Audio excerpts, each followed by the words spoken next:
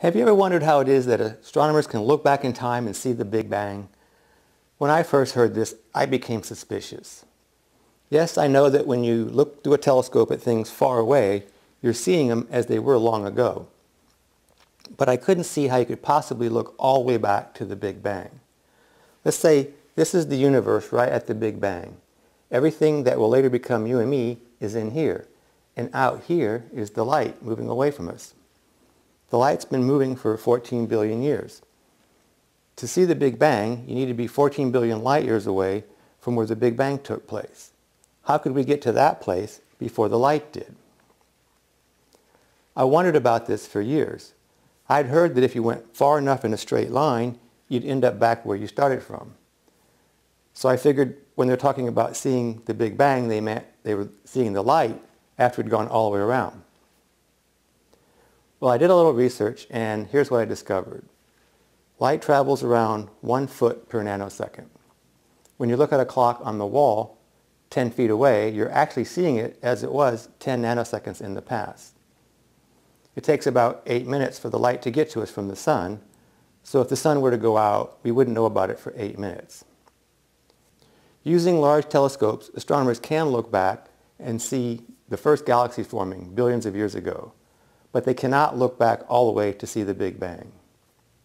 They can look back, though, when things were just 0.00004 billion years old, or 400,000 years after the Big Bang.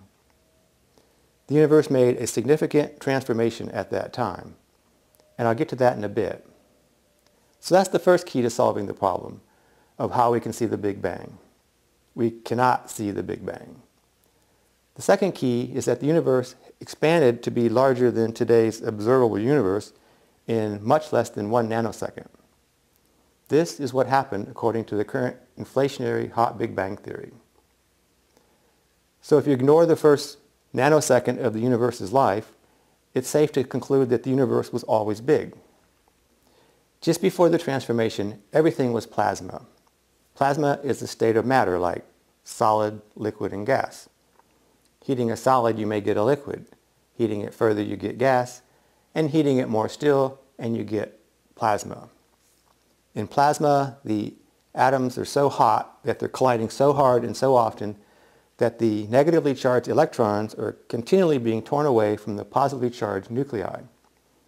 Light scatters off of charged particles, and in plasma, all the particles are charged.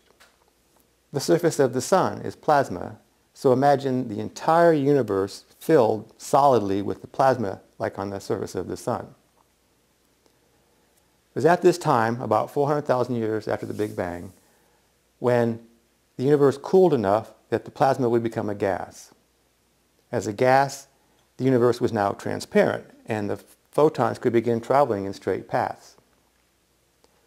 To try to understand this, we're going to pretend that the universe went from opaque to transparent in an instant.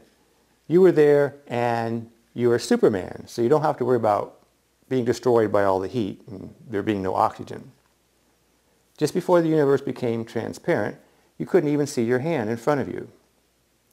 10 nanoseconds after the universe became transparent, you could see your hand and out to about 10 feet. It would look like you were inside of a sphere with a radius of 10 feet, the wall of that sphere being the bright universe, as you look back 10 nanoseconds into the past.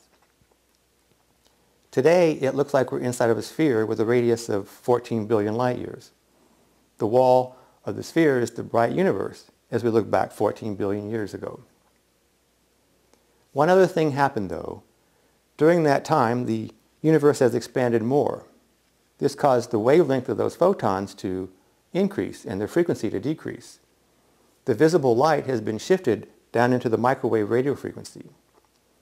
This is what cosmologists call the cosmic microwave background radiation.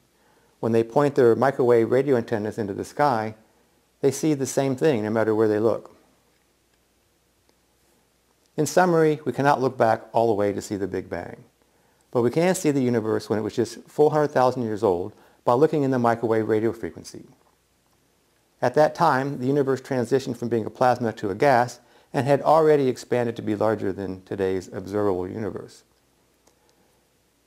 The light from the plasma has been redshifted down into the microwave radio frequency due to the expansion of space since that time.